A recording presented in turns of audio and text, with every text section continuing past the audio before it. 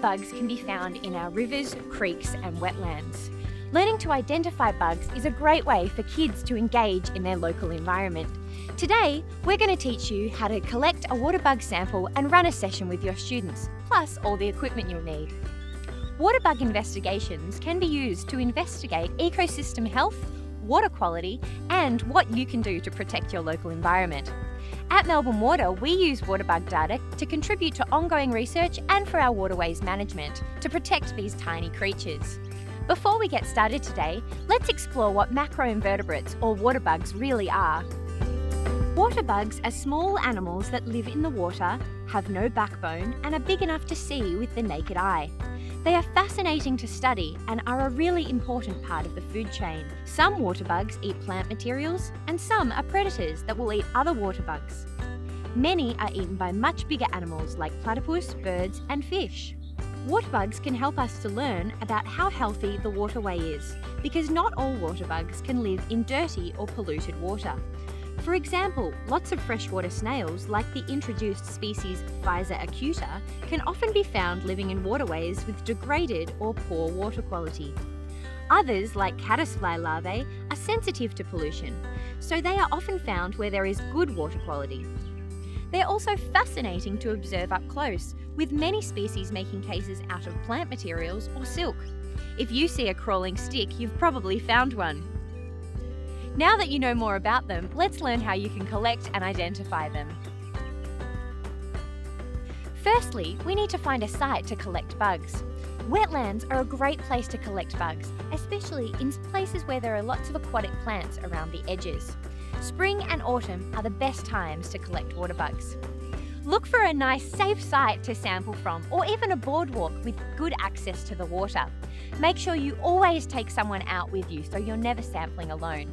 Once you get to your site, always do a site safety assessment to make sure that it's safe, and never sample in bad weather and avoid getting in the water. To collect your waterbugs, you will need a fine mesh net and about a 5-litre bucket. We are using a net similar to a swimming pool cleaner, but you can also use handheld nets as long as they have a fine mesh. For sorting bugs, you will need white trays, ice cube trays, spoons, pipettes and magnifying glasses. To identify and record bugs, you can use WaterWatch identification charts, waterbug keys and data sheets. When collecting bugs on site, use your net to sweep through the water and aquatic plants. Make sure you sample all habitats present at your site. Try to avoid getting too many leaves and twigs and algae in your sample, as it will make it difficult for you to see your bugs. Once you've collected your sample, put it into a bucket with water from the site.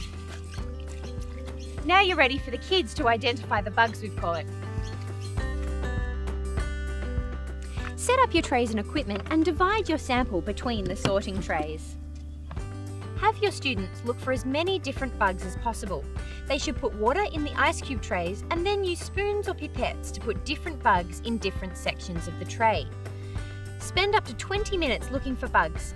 Aim to get as many different animals as possible. Students should work together using the identification charts and keys to find their bugs and then record them on their data sheets. Magnifying glasses can be used to look closely at the animals to help identify them.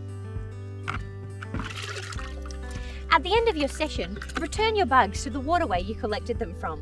Make sure you clean your equipment and wash your hands before returning to the classroom.